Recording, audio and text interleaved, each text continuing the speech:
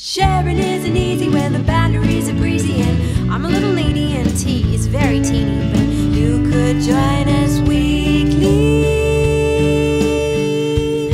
in conversations with the dinosaur.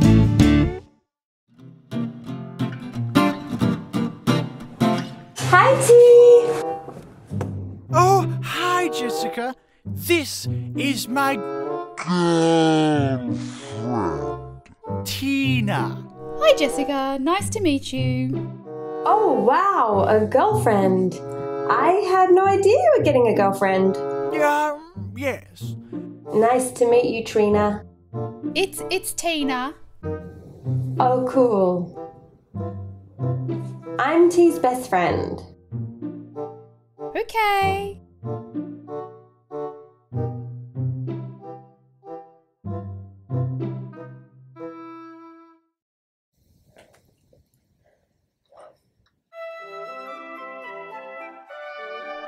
Tina just went home, Jessica.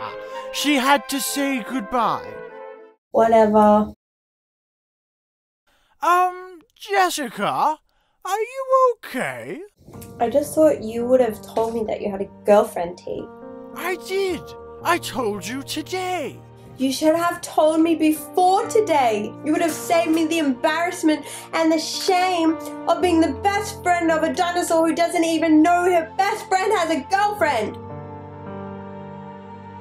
Oh, I think I see now. Oh, do you? Jessica, I was thinking we should go out. Maybe do some best friend stuff. Oh, yeah? Give me 5 and I'll be there with you and for you, my good friend T. Great.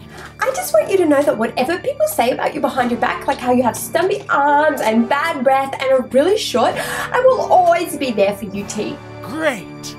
Thanks.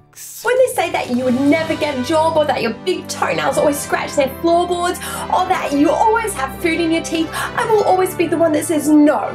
He is my best friend and he is awesome.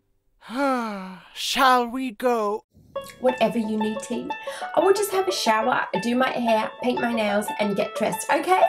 I thought we could just watch a movie at home. Yeah, cool. Worst best friend ever.